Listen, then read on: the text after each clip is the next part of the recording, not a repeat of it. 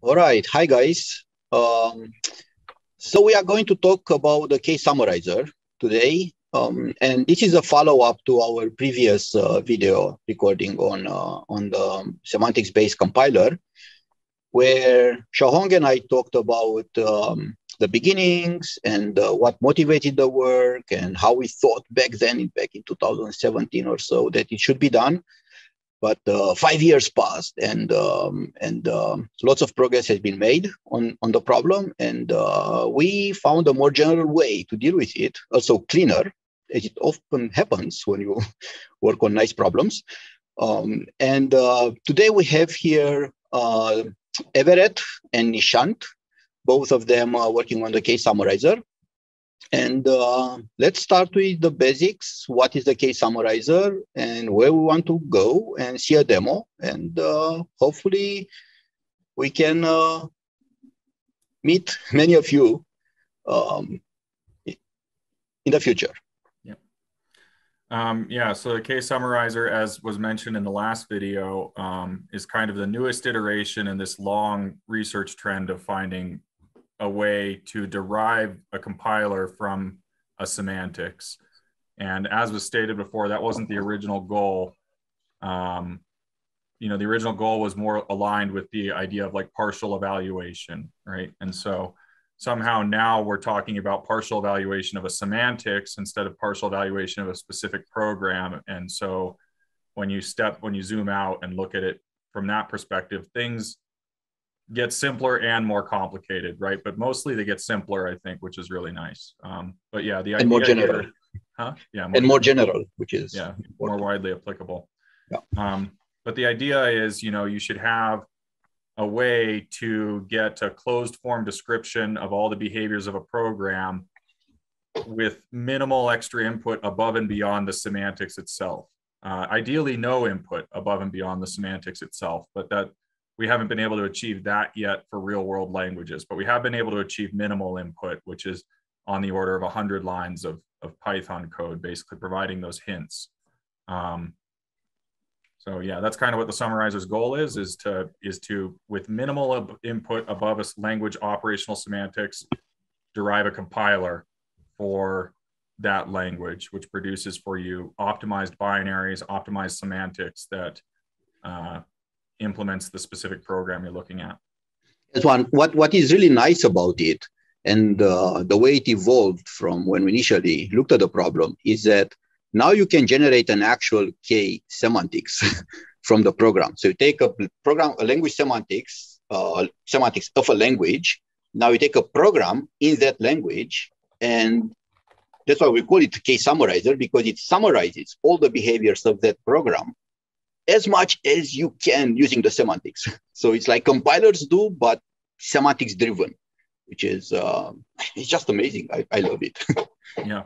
Yeah, I think so too. And this actually enables quite a bit in terms of how you think about, well, it changes the way you think about what a compiler is the first thing it does, but it also enables quite a bit in terms of like, if what we were spitting out, we take a language and a program in the language, if what we were spitting out was an artifact in some other language or some other formalism, we wouldn't be able to, for example, iterate the process, right?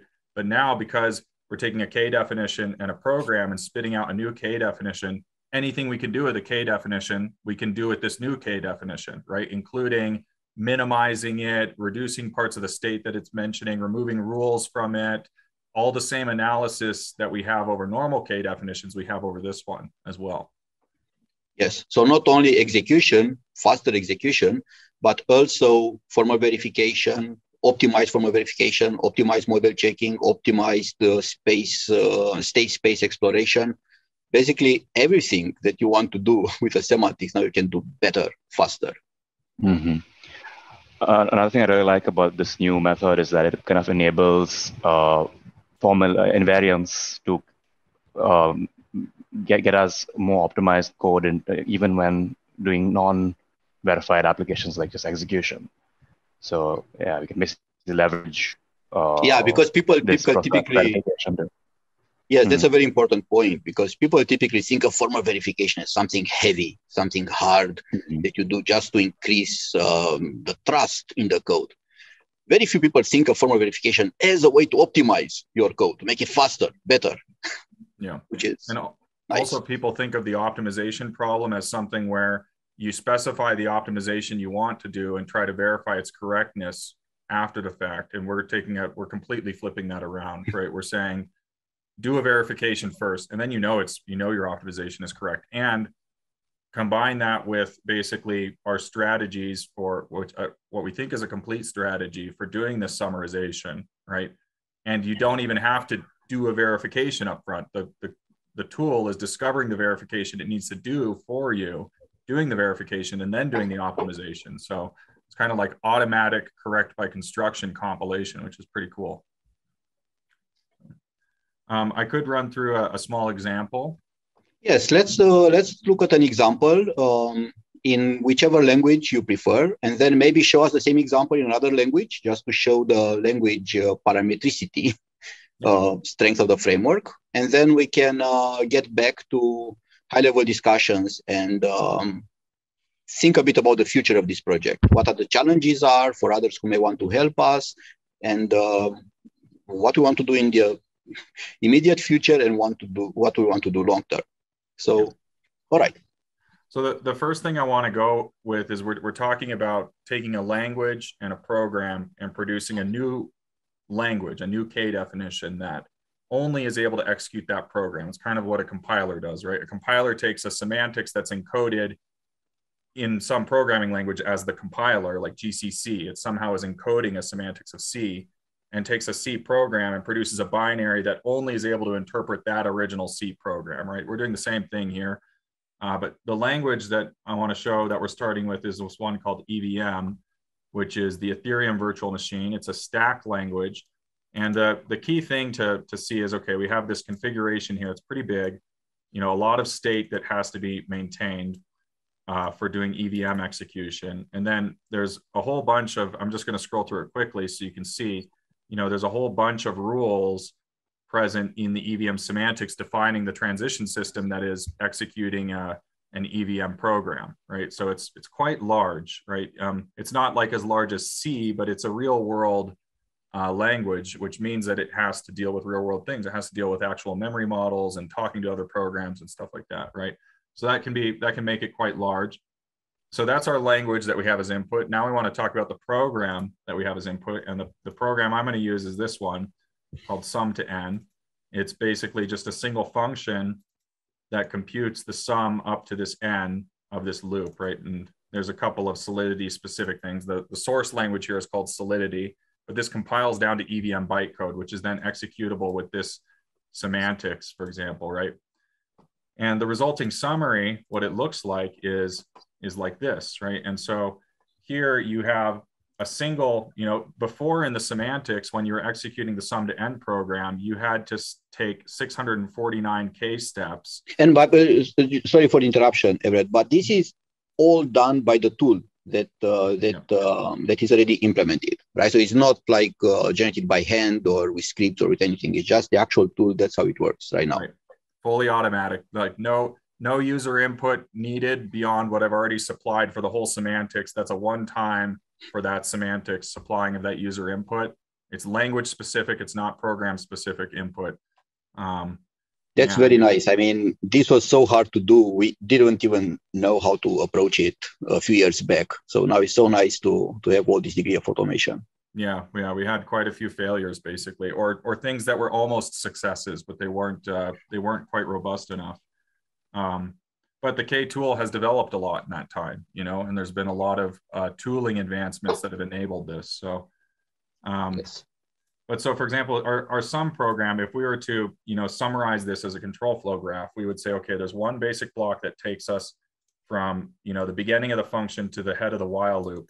And then there's another basic block that executes the while loop n number of times. And then there's a basic block that takes us from the end of the while loop to the end of the program.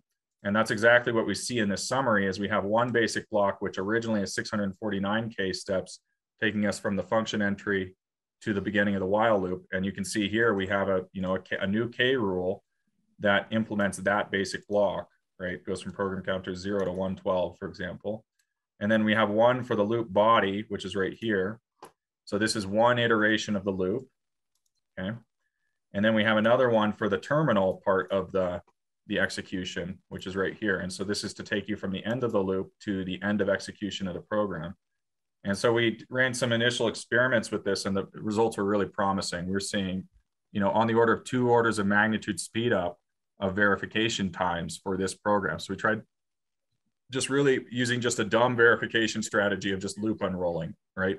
We executed some to 10, some to 100, some to 1,000, some to 10,000. You can see those executions here. So we have some to 1, some to 10, some to 100, 1,000, 10,000, 100,000.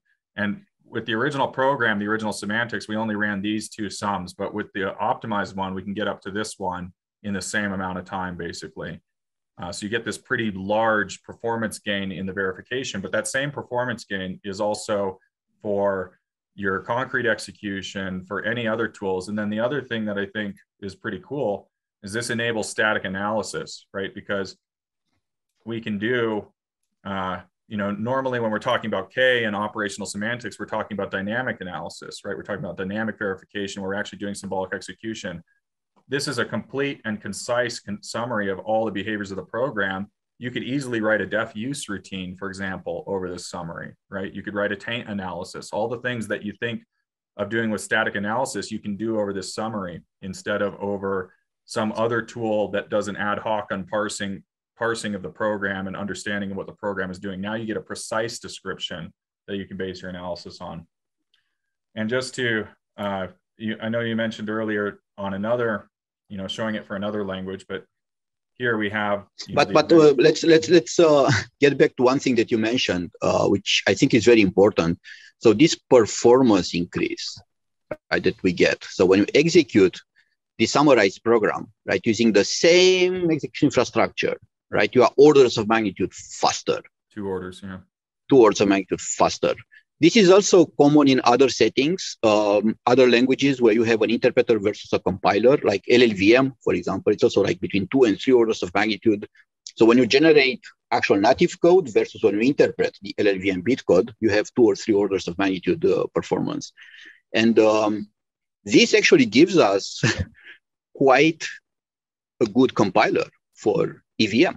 I think so. And people can use offline to do better testing, faster testing, to do lots of things, verification, analysis. So gives us so many benefits. It's even hard to enumerate all of them because there are so many benefits. It's just amazing that we can do all this. Yeah, and it really enables, the big thing it enables for EVM, because EVM, I would say, is like a mid-sized language, or maybe small to mid-sized language. C is a large language, right? But for EVM, it takes proof time from the order of hours to the order of minutes. That changes it from the realm of being not useful to do proofs at development time to being, actually, I'm willing to wait a couple minutes to get that higher level of assurance at development time, in addition to the concrete execution speed up benefits you get as well. It's nice that we can talk uniformly about all these things, right? So people very rarely talk about efficient compilation, efficient execution, and formal verification and proofs. And now they're all together because they are all together. So, yeah, and somehow that should be an indicator that we're doing it the right way. It should exactly. be that you get to optimize once, and somehow all the tools benefit, right? And you fix a bug somewhere. Suppose that we have an error in the semantics, or that EVM evolves from version N to version N+1.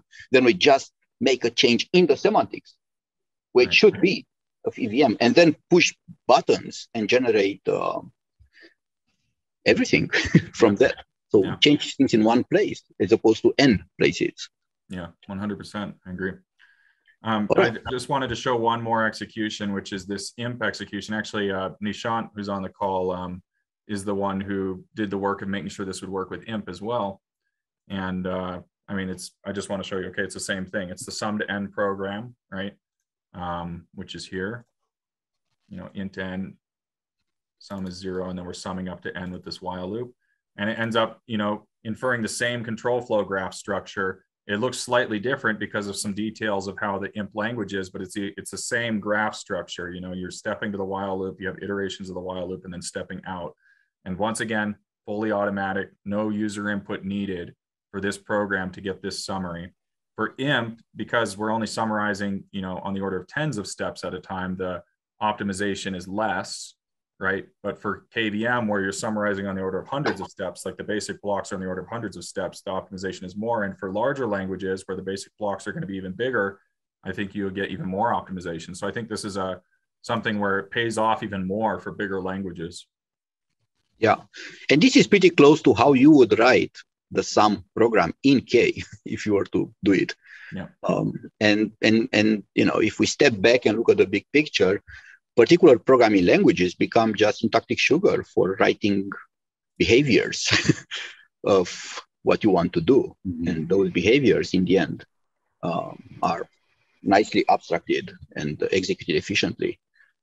So there are so many benefits. All right, so now let's step back a bit and think about immediate short-term challenges here, and then long-term achievements. What do you think are what is the most basic immediate limitation that we have, and where we could use some help from the community if people are interested in helping?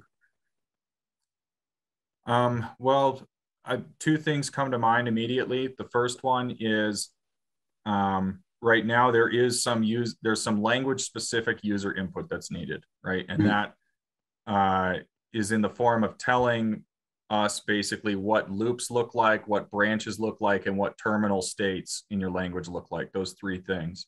And so we've already gotten a way to make that input as compact as possible, but maybe we don't need all that input. Maybe we don't need to know what loops look like or what branches look like in your language. Maybe that's inferable somehow. I don't know. And then another thing that is maybe challenging is somehow when we're doing this closed form summarization, we're inferring, when we hit a loop, we're inferring kind of the weakest loop invariant associated with that loop, right? It's the loop invariant of, just normal execution. It's not a loop invariant that's tailored to a specific property. It's not like we're trying to verify the sum property. It's just one execution of the loop. And then you get back to the left-hand side and you're back in a state that is invariant in the sense that every time you hit that loop head, you're going to hit that state, right? So maybe stronger invariant inference that's tailored mm-hmm. to the specific property you need to verify for that execution. I think this is going to be important long-term because long-term. Because there's algorithms that people are writing that don't have closed form solutions for the loop. If you do have a closed form solution of the loop, then you should just do a proof that it's a closed form solution of the loop. You can use the summarizer to assist you with this proof mm-hmm. and then replace the original code with the closed form solution, right? There's no reason to have the loop there anymore. Yes. But if you don't have a closed form solution, we still want to get some benefit out of it. It might be that you don't have a closed form solution of the loop, but you have some error bounds on what the loop ends up, and you want to verify that. Okay, we need stronger invariant inference to be able to verify those error bounds automatically somehow from this weakest loop invariant to a slightly stronger one that gives you that slightly stronger statement. So I'm not super well versed in that, so I don't know. But I mean, to me, it sounds like a challenge, right? Yes. And actually, there is a lot of research on invariant inference, which now can be brought to or lifted to the level of a semantics and applied to all languages. If this field goes where we believe it will, we'll soon be at a point where compilers as we know them today may not be necessary anymore because we can generate them from the semantics. And in terms of widespread adoption of the new way of doing things, I believe that once we can show numbers that performance actually can be significantly improved if you go this path, I think the community will accept the new approach. I remember there were similar issues with Clang versus GCC. So Clang implemented techniques to do inductive invariance inference, very simple patterns. But once they did that, they could take programs like the sum of 1 to n and do it in constant time, which is meaning that you summarize the loop and get a closed form solution. And I remember many C developers were like, "What? That is not possible. How can you execute in constant time this program?" Actually, that made besides the generality, going through LLVM made many people like Clang more than the perception was that Clang will give you more efficient code than ACC. So I think the same could happen here. But imagine this: you just do it once. If you have a new programming language, and the blockchain actually space sees lots of new programming languages and innovation on that front. You have a new programming language, define the semantics once, and then get compilers, get formal verifiers, get everything, and all the knowledge, or a lot of the knowledge developed by the community, by the formal methods community, compiler community, all that is incorporated now in the framework. And as a normal user, we get all these benefits at once without having to redo all the tools, all the implementations, and at no cost, really. On the contrary, actually, you can have all the benefits. I think one thing at one end we have Clang, which is like an industry ready tool, and we have K, which has some industry ready applications. But I think we can meet in the middle, honestly. That what I was saying earlier about the summarizer producing a static analysis friendly summary. Clang, the first thing that it's doing once it gets it into LLVM-IR, it's putting it into SSA form.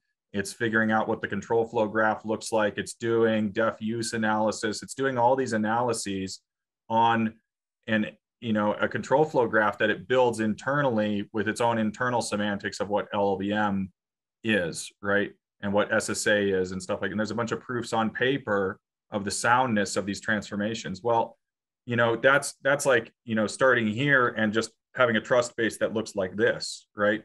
If instead we feed as input the summarized definition of the program, maybe that's enough input that now we can remove this bit from the trust base of Clang, but it's still doing its other analysis on top of that or something. I mean, the ideal situation is you have the whole thing be done from a principled approach, right? But there's momentum in the community and stuff like that. It makes it harder. And also we can provide this information. We can become a provider of this static analysis information to other users, if that makes sense. So yes. All right. Thank you so much, Everett and Nishant.